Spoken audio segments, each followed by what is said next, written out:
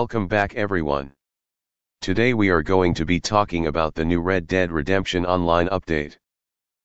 First of all, for those who still have yet to hit ranks 10 and 20 in Red Dead Online, you have until June 24th to cross these thresholds and earn a pair of special one-time care packages.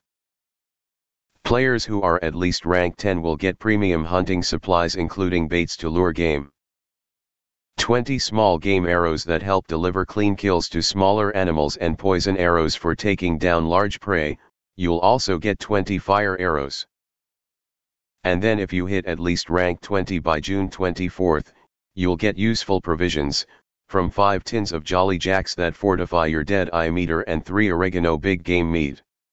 Next we have the latest clothing items from the Wheeler, Rawson & Co catalog, which includes the Lightfoot Pants Austin Boots, the Charo Jacket, Vaquero Baroque Spurs, Clemene Coat, and the new Hissy Fit emote for when you feeling a touch angry. Now let's move on to the new elimination game mode. You will only have one life, and everything depends on how you use it in the new elimination game modes. You can jump into the elimination series to compete in Make It Count with the bow and arrow or throwing knives, or jump into the elimination series large variant to take on Gun Rush in larger groups. If you take part in these game modes, you will get a 30% XP and Red Dead Online money boost.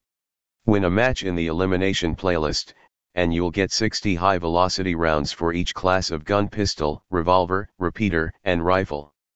And to top it all off, health cures, bitters, snake oil and miracle tonics, as all tonics are 25% off.